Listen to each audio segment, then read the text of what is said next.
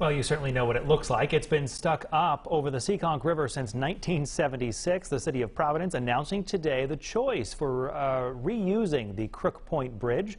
12 News reporter Rosie Langello joins us with what the announcement means.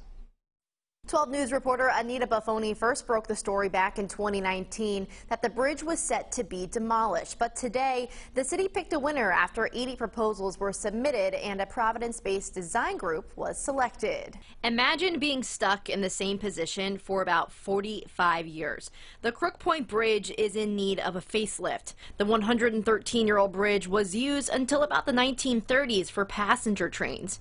Now in 2021, with a new design picked, here's what the design team is envisioning. Design really is creating a pier using the old railroad structure that you could approach the upright bridge structure and connect and have a series of plantings and benches so people could stay, visit, and really enjoy this space. They're also proposing plazas where the exiting bike path can connect through and to also connect to Gano and then even a park at Gano. But the city doesn't own the land, so how would the project be funded? There would be a variety of funding sources kind of to be determined. There are a lot of things to like in terms of creating a park, but also resiliencies. Mary Lorza was in attendance and says there are still a lot of hurdles.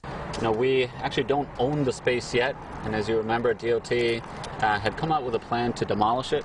And the first step is making sure that we have a plan, we have an alternative. We intend to move this forward to make it a reality. Now, this is a long-term investment, though, and it's going to take some time, but this is a great first step. The design group doesn't have a timeline for when this project will be done or how much it will cost. I'm Rosie Langello for 12 News.